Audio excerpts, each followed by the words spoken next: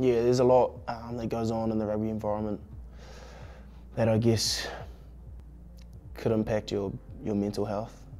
The obvious ones are not being selected. You're there to play rugby, you know, and when you're not picked 10 weeks in a row, it gets pretty tough.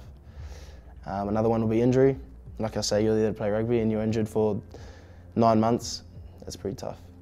Probably go through some pretty dark times during that time. But then there's even just small stuff, you know, like you got 34 plus management people in the same room effectively, on the same field for close to 12 months a year. You know, there's going to be some personality clashes, or some people that don't quite fit in, stuff like that. So I guess even though you're around people all the time, you can still feel like you're quite isolated if you feel like you don't click with the boys well. So that's another one, is just feeling like you're the odd one out. Then just even if you are being selected and you're not injured, performing well is a big one. So I guess you could say that no matter who you are on the team, whether you're the captain or whether you're the non-selected injured boy, like there are things that are going on in your day-to-day life that could affect your mental well-being.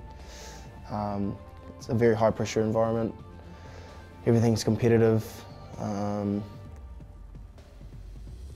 So yeah, there are always things that are affecting you, and you could let them get to you or you could deal with them early, I guess.